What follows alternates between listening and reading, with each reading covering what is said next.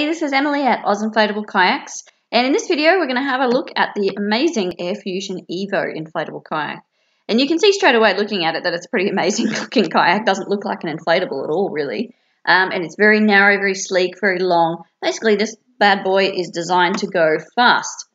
Now, that doesn't mean it's not suitable for recreational use. It's just not quite as stable as our other kayaks, simply because it's narrow, long, with a bit of a more rounded V-shaped hull, not so much of a flat hull like some of our others. So if you're a total beginner, you may want to give me a call and have a chat about this one before you launch into it. But, you know, even if you've done a little bit of kayaking before, it's certainly not unstable. I've been out myself, and if I can handle it, most people can.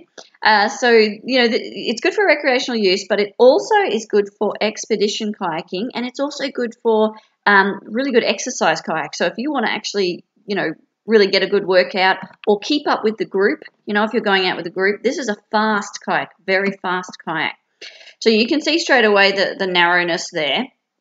It doesn't have a lot of bulk either side of your hips here, like some of the other inflatables on the market. So that helps it to go fast, basically. And it also helps you with your paddle stroke. So if you want to do a really good technique with a nice vertical paddle stroke close to your body, you can really do that with this kayak, more so than the others. But you can see from this picture that it's not so narrow that you're going to tip out at the slightest wave. I mean, there's still, you know, a reasonable level of stability in there for recreational use.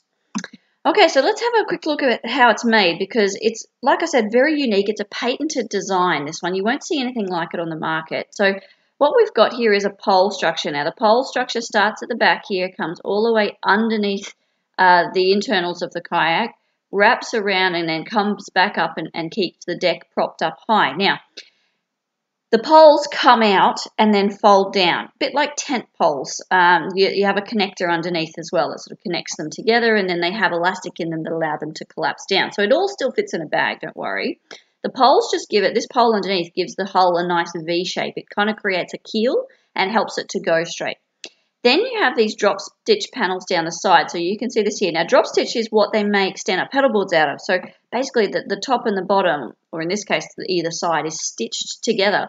So that what that means is you can pump these sides up to very high pressure so that they're very rigid, but they don't lose their shape, so they don't become round. Okay, so what that means is you have a great deal of buoyancy and rigidity, but with very little space, you know, taken up. That's how they've kept this kayak so narrow. And then you've got these, there's a thwart here, and there's a thwart just at the back here as well. And basically what they do is push the side panels out sideways to give it the shape, and it also acts as a bit of a footrest. You've got a little foam mat here as a floor, and then you've got a seat which is not only clipped in the sides for backrest, but it's also got an inflatable bottom. So you're nice and raised, you're not feeling this pole or anything like that. It's got inflatable coaming around the top, so you can put a spray skirt on and go out in open ocean or go expedition paddling, and a few other great features that we'll talk about later. But you can see the design is very, very unique. However, it still fits into a bag, okay? So you can basically take something that has the equivalent performance of a really nice, sleek hard shell, but you can take it in a bag. You can take it traveling, you can take it in your caravan, you can take it on your boat, you can take it overseas. You know, you can just leave it in the car if you don't want to get roof racks, leave it in the cupboard, you know, the closet at home. So many options, it's great. Now, some of these awesome features, it's got this rear hatch, which you can see the picture of here. So this is really handy if you're going out in open ocean, you want to keep some stuff dry. It's got some really nice comfortable molded handles at the front so you can carry it easily. And it's got some bungee lacing on the front for gear tie down, and then the back it's got D-rings, so if you are going on an expedition you can strap some more stuff down. You can see here that inflatable seat that I was talking about there. Okay, so this is the evolution of the AirFusion. Now, what is the difference between the two? Sort of the million-dollar question. Now, the first difference is that it's orange instead of yellow, so this is the old AirFusion Elite. But there are a couple of differences you probably wouldn't notice straight away. And the first one is the material of the hull. So this old one, the AirFusion Elite, is made of PVC tarpaulin, which is an extremely durable and thick material. So, you know, you don't have any risks of puncture or anything like that. But it's heavy. With the AirFusion Evo, they've gone to PU tarpaulin, which is polyurethane tarpaulin, which is a much more lighter weight material. okay, because the drop stitch adds a bit of weight, so they wanted a kayak that was still going to be a nice lightweight kayak. So it's under 15 kilograms. I think it's 14.5 kilograms, this kayak all up. They've managed to keep the weight down really low. It's actually, I believe, lower than the AirFusion Elite because they've changed up the hull material. And it's also narrow, which you kind of get a feel for in this kayak. This one's 28 inches, this one's 26, or is it 26, 24? But either way, it's got a good 5 centimeters less in the width of it. So that gives you even better performance on the water. The other thing is the design. Now, this is the new AirFusion Evo, which we've talked about. It has these 2 drop stitch panels on the side.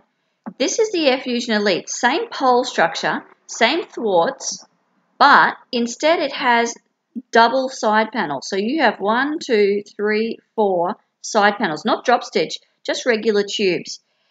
So in terms of setup, what you used to have to do with this one was fill them up 4 chambers with Boston valves, then go back and adjust the pressure as the thwarts sort of got inflated, because then they would push out the chambers a bit, and there was a lot of adjustment required, and that's simply not the case here. First of all, there's only 2 chambers, 1 on each side instead of 4, 2 on each side, and second of all, they don't require adjustment. Once you pump these drop stitches up, the thwarts stay in place in this model. They don't move around, so you don't have to do any adjustments. So it shaves quite a bit of time off the setup and just makes the whole process nice and simple. Okay, so this is a wonderful kayak, a really amazing kayak. It uses the latest technology and materials, and it's an amazing design from Advanced Elements. Like I said, if you want to go fast and you want something that's got a simpler setup than the AirFusion Elite and is also nice and lightweight, this is a wonderful kayak for you. Get in touch, or you can order online now.